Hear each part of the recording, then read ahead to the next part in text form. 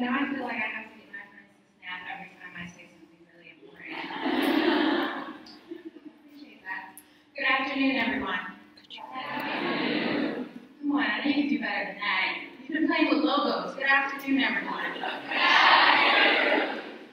It's truly an honor to be here. I would like to first thank She's the First for having me, and more importantly, for creating an organization that really helps to support and celebrate girls around the world who compete in the odds, who, despite statistics, have fought to become more than their predecessors, more than what society has expected them to be, more than what society has expected any of us to be.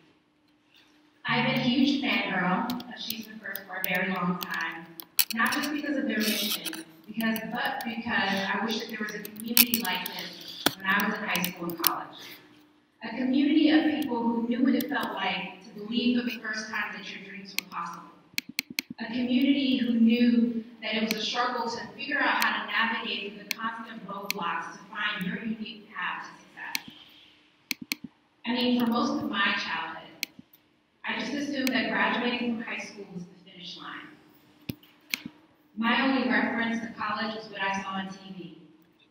Getting there felt impossible, inexpensive, almost as impossible as going to the moon.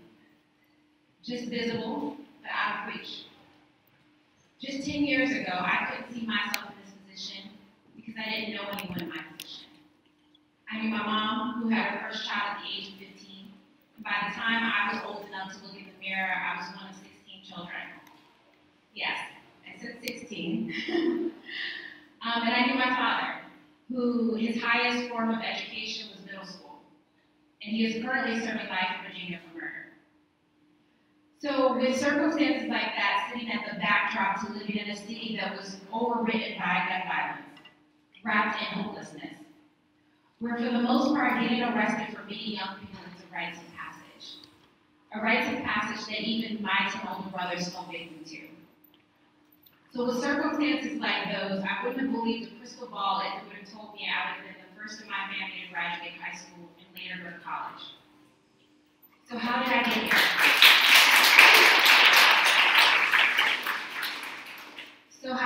here? And it's a question I ask myself every single day. And I wonder about how I've navigated the system of both working with traditional institutions of power, but also the various systems in which our society, or barriers our society put into place. I knew that there was a turning point, a moment that forces you to reevaluate the situation you're in. And it made me realize that success is a mindset, not just a destination. Yes, times are hard. In fact, times will continue to still be hard. But there's always someone out there in the world who's going through worse situations than you. And I guess for me, that was the point in my life when I realized that it was only not only bearable, but it fueled me to continue to work ahead. The turning point for me was when I was 16 years old in a cramped hotel room with my mother and 5 younger siblings. The room smelled like cigarettes. The walls were plastered instead of painted. The furniture was dated and the bed was borrowed. But it was a roof over our head. It was supposed to be better than being evicted, being homeless. And it was. As my mother sat in the corner feeding my younger siblings, I tried desperately to keep my baby brother Blue quiet so that he didn't wake the rest of the building. At one point, the room was spinning. I closed my eyes, and finally I was able to breathe again. When I opened them, I stood up, placed my baby brother on the bed, looked at my mother, and walked out of the motel room. You see, even at 16 years old, I knew that I had to make myself a priority first. Before I could even contemplate formulating a plan to save not only my family, but also my community. I knew the life that I was born into wasn't the life I wanted to live. I watched gun violence rip through the streets like hurricanes, and they say bullets have no names, but I remember a few. I remember my brother Andre, who was 20 years old when he was shot and killed in Philadelphia. I remember my cousin Kyle, who was shot and killed in Philadelphia in 2006. And I remember my nephew Quajir, who was shot and killed in Philadelphia just 2 days ago.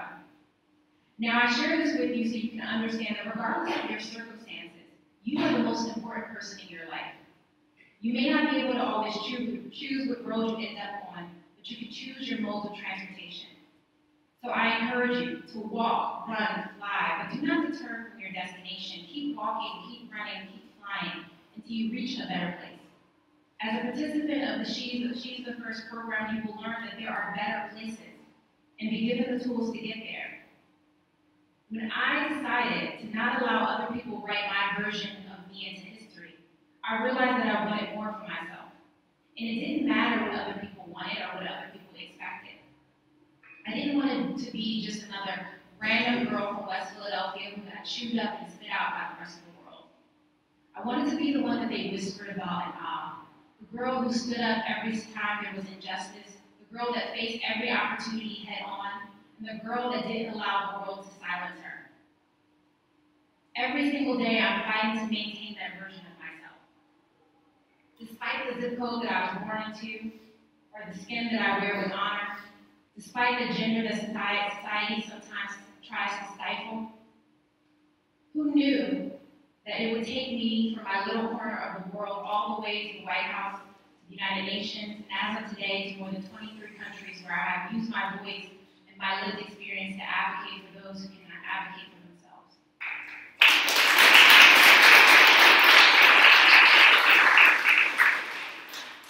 Young people particularly, who felt like they weren't deserving.